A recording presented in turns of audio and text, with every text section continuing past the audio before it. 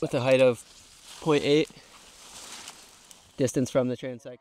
Along the cool shores of the Lake Superior watershed, just past where the water meets the land, a team of researchers has been observing the wildlife who live in the wilderness. Their subjects, the predator-prey combination of wolves and moose.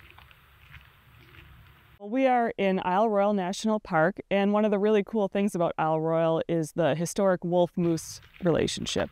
And in the recent years, in the last decade or two, the wolf population has really crashed, and that has meant that there's an increase in the moose population. Isle Royale has a boreal ecosystem on the northeast side and temperate northern hardwoods on the southwest side. And we're interested in looking at the impacts of moose across that spectrum of ecosystem. It's got a TVH of 37.6. And the browse in the past 10 years has become very severe, and the park does not currently have, or up until this year, have a park-led monitoring program. And so what our objective with browse monitoring is to get people out measuring moose browse before wolves are reintroduced on Isle Royale.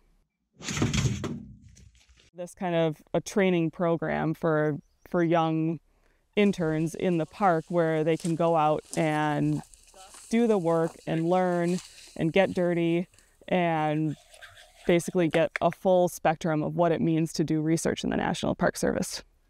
I grew up in Michigan, and as a kid, my dad exposed me to this place. He brought me here when I was like 12 years old. We backpacked the island, and it really, like, getting that experience kind of touched something deep inside me where I was like, man, this is a cool place, and I want to do everything I can so I could, maybe someday take my kids here. And yeah, doing science in a place like this is really enjoyable because you get to be outside every day.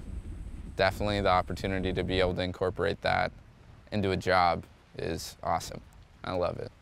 It's my favorite part, is the being able to hike,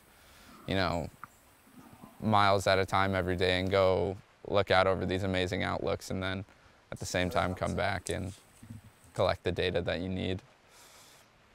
It's good. It's a good mix. I love it. Like I said before, I'm an animal scientist, so working with the vegetation is very new to me, but I've liked learning about all the new plants, and I can point stuff out to people and point out moose browse and show what's going on with our vegetation on the island. It's been great to see a new flux of people come in this year and see them get excited about plants and animals and talking to people, and also seeing that the work that we're doing is having a direct impact on the management of the park.